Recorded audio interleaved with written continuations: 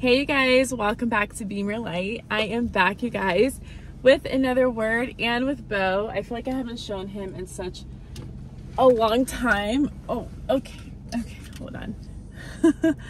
I haven't shown him in quite a while.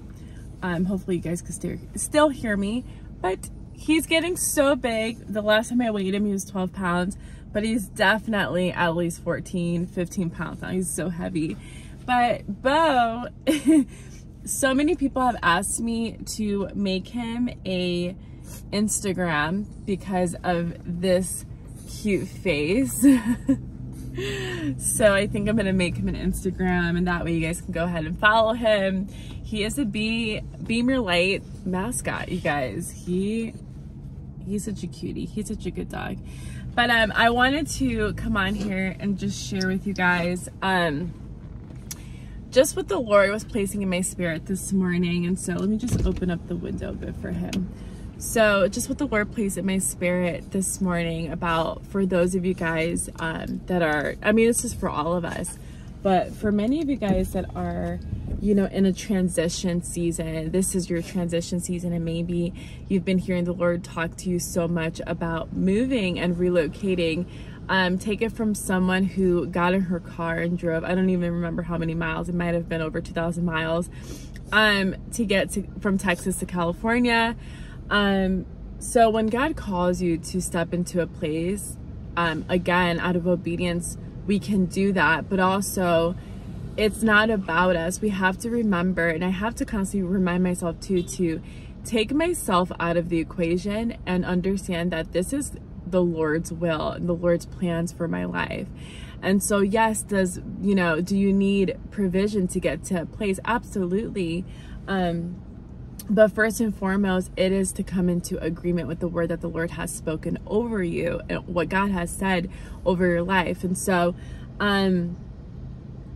as I was driving, God wants to bless so many of his children, but there's this lack and a fear, right? Not even lack of fear, should I say. There's this lack of faith, and there's this fear. There's this fear that of the what ifs. What's gonna happen when I go? What's gonna take place? Like, how are these things gonna come about? So I had all these questions before I moved, and maybe this may not be a physical relocation to you. Maybe this is spiritual. This is all through God, but we must move our faith in action too. If we go to Hebrews 11:1, faith is the substance of things hoped for and the evidence of things not yet seen. And so we can understand that if God says it, and God's calling us, and God's declaring it, and God is speaking it, that we must come into alignment with what God is saying. And so again, I had all the questions for my physical move, right? It was in the spirit first that I received this word. And it was in my faith that I packed up all my things, and I didn't move right away. It wasn't an overnight thing. God gave me the word. I prayed over the word. I stood on the word. And then he started to tell me to move things around, like in my faith. So I, in faith, in the physical, in the natural, started to pack. I started to donate. I started to give things away because I was moving in faith. I said, okay, I may not see how this is going to come about, but I know that God's allowing this to happen. He's the one that spoke it. For 6 months, I had my belongings in a corner of my parents' condo waiting to move. You guys, I had no car. I was believing for a car. So I'm here today to share with you guys that God works miracles through us. So I'm today, by the grace of God, I have transportation, and I was able to get to the next place. And even then, there were steps that God wanted me to take. He wanted me to make sure I was, in forgiveness with people that I held grudges towards. He wanted to make sure my heart was clean. God can use a clean heart.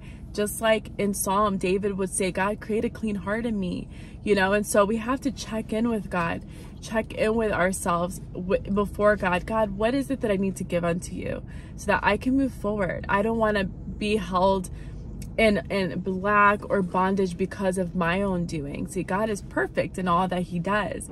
And so God wants to use us, but he wants to use a clean vessel. And I'm not saying he can't use something that's broken. God takes broken things and makes them into beautiful things, but we have to be diligent and do our part. This is spiritual maturity. So I'm here today to share with you guys that if God's been calling you to that new place, just know he's already set the tone in that new place. He already knows the people you're going to meet. He already knows the place you're going to go to. God's already put your name in conversations that you have no idea about, in the mouths of people you have no idea about. And so the best part about going into a new place is that God is with you no matter what. Right? We can go to a place that no single, like me, I didn't know a single person coming out to this new place, but I trusted God to bring me the right people, which he has been. So it's all faith, you guys. It's obedience and faith in the Lord. So with God, he presents one door, and then he opens that next door and that next door as you are walking in alignment to his will. Don't focus so much on what you don't have. This is a word for somebody. Do not focus on what you don't have. You may not have a full bank account. You're not going to have a full bank account. For some people, they might. Some people, they won't. It's a trusting thing with God. When I came out here, God told me, I don't want you working a 9 to 5. I want you to entirely focus on me. I want your attention to be on me. This is my ministry. And the more I focus on God, the more he breathes life into this ministry. But if I start to focus on the things God didn't tell me to do, that's when there's a delay. Amen. So I want to share with you guys, you don't need what you think you need to get to that next place. God says he supplies all of our needs according to his riches and glory, meaning we don't lack anything. So you probably already have what you need to start what he told you to start. And so again, like I said, this may not just be a physical move, right? But for many people, this is a physical move. God is calling so many people to get up and to walk in faith. Your faith makes you well. And imagine if your faith makes you well, it's going to make the people around you well. They're going to look at you and say, whoa, I want her faith. I want his faith. I want to walk in alignment to God. I see God in her life. I want God in my life. And that is a testimony. We are walking testimonies. So as much as I get a lot of emails and messages of people saying how much Beamyourlight is an encouragement and inspiration in their faith, it's all to the glory of God. Yes, I get excited when I get emails and messages of people just speaking so highly about Beamyourlight, but it is a ministry of God. It's God breathed. And so because God is here, God wants to also use this ministry for others. And it's the same way with your ministries and what God is calling you guys to do, whether it's to create worship music, whether it's to write books, whether it's to speak, whether it's to teach, whatever that looks like. Let God work in you. Let God do that work in you and bring it to completion. We got to get ourselves out of the equation, out of the mix, and say, God, today I pick up my cross and today I follow you. I don't know what that looks like. Like for me, I don't know what my days look like, but I'm trusting the Lord. And I know this is just a season for some of us. After a specific time, God's gonna be like, hey, boom, this is what it's gonna look like. But some of us are in a trusting season, and that is the best place to be in. It is to be so close to God. It's one-on-one with the Lord. These days I wake up with so much joy because I know God hasn't left my side. God hasn't left your side. God is with you to the end. And sometimes you got to go through some valleys, and sometimes you have to face some giants, and sometimes you have to, stand before your mountain just to know how strong you are in God. If it weren't for the giants that I face, if it weren't for the opposition that I've faced recently, I wouldn't know how strong I am in God. God doesn't give you more than what you can. He doesn't give you more than what you can handle. God gives you, he's already supplied you with what you need. And that is with his strength. That is with his peace. That is with his wisdom. We can ask for these things too. There's times where I'm like, Lord, I need your wisdom to get through this. And boom, he does it. And I'm like, okay, it's just so thankful that we have a God we can ask things for, and he actually provides it in a better way. So I want to share this with you guys today, to trust the Lord. If God's sending you out somewhere, I go back to the Bible, I go back to his word, and I go back to how many times did Jesus go from cities to cities? He was moving around. He was doing the purpose of God, of his Father. He was moving around, taking the disciples with him to teach them too. So it's such a beautiful illustration towards our life, that even if God sends you to that new state, that new city, that new country, whatever that looks like, maybe it's a new town over, maybe it's a new zip code over, maybe it's a new house over. It doesn't have to be a new place, this entire thing. It's so spiritual. But God's with you, leading you. He's already there with you. And so all he waits for us to do is to trust him. Trust him in that new place. Trust him with strength. Trust him that he says he's going to do what he says he's going to do.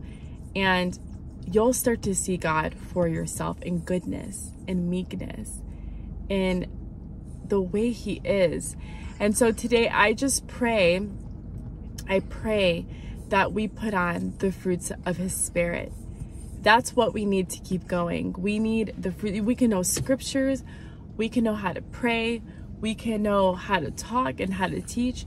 But it is to put on the fruits of the Holy Spirit. It is to walk in love. It is to be like God in his image. And because of that, that transforms us. That changes us from the inside out. We want to look like his light. We want to be his light. Not just look. We want to reflect who he is. That is the difference, the exception that makes us set apart. And so as we cling on to God, we're going to continue to see God's goodness. So before I end this video, I did want to share, and I felt led to share this earlier today. I wasn't sure how to do it. I wasn't sure, but I feel like just putting it in this video.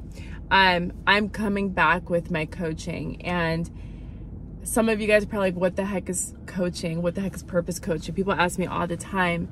And God allowed me to step into this space to help people get into alignment with what he spoke over their life. Sometimes it's hard. Sometimes we have a lot of opinions and advice from all over coming in, right? The noise is around us. But God allowed me to step into these shoes of sharing my story and using my story to help others, specifically with singles, especially women, with my sisters in Christ, and helping you guys get to that next place. And I give it all to God because, I mean, you guys saw just not too long ago, I was in this weird transition, but it was still purposed by God. So I want to share that what I'm doing is all for the glory of God. And if you're interested in that, again, I leave everything down below for you guys. Whether you want, contact me, email me. My email is beamyourlight@gmail.com. And I'm making my sessions a lot more simple, just for this season. So yeah, I want to share this with you guys. I love you guys so much. Again, don't be afraid to step out in faith. This was yesterday's word as well, and God's coming back with this. There's something God wants to do in your life, for your family, for the people around you that maybe don't have a relationship with God, maybe they're atheists, maybe they are far from the truth. But God will use you as a testimony for those people to believe. And if that means he has to send you out somewhere, that's what he's going to do. So I love you guys. I will talk to you guys soon. Thank you for your encouraging words and your support and your seeds. I pray over every single person. I wish I can get to every single person, but collectively, I love you guys, and I will talk to you guys soon. God bless you.